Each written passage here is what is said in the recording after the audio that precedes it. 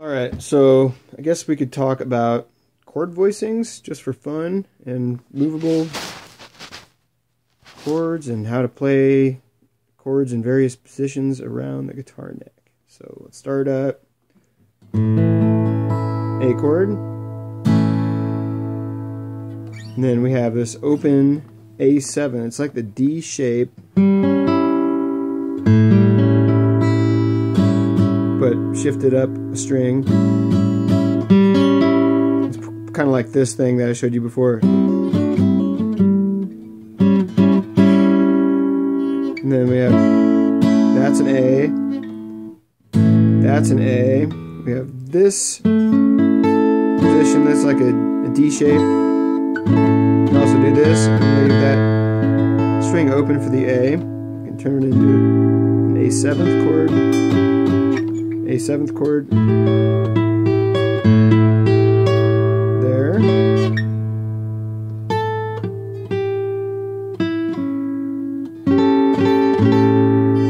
We have this.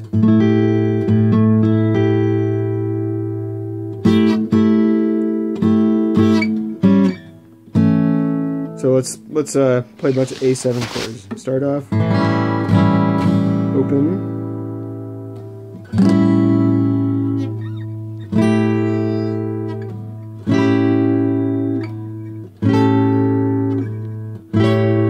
So all those are just using the same three strings and playing different inversions of the A chord.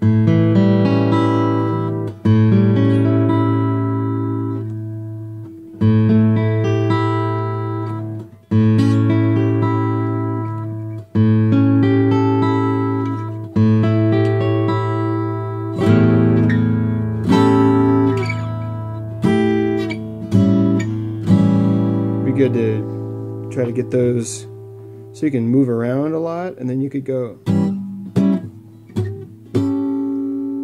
And then you can also find those arpeggio patterns or other little licks that you like in those positions.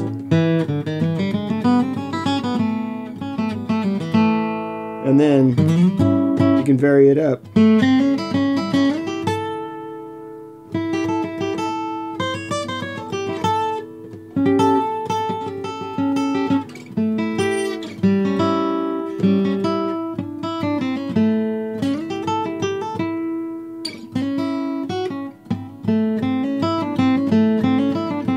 This is a cool lick. And you can go.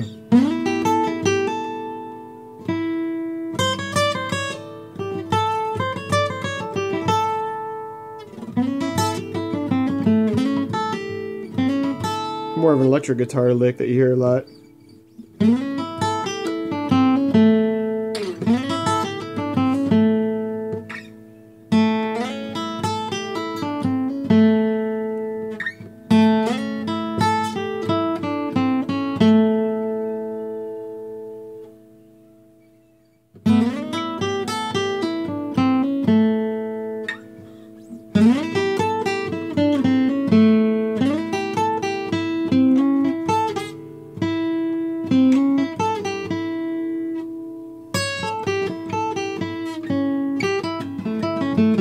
You can always fall back to those arpeggios because you've practiced them hundreds of times, and if you get confused, you can just do that.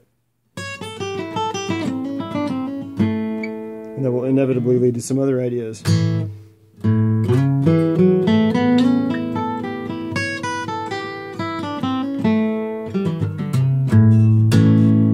Okay, chords A. Let's do some A major chords. A major, or just those three for major. These three, that's kind of like the, and then you can bar way up here. Don't ever do that. It's terrible. And going this one, that's the A7th chord.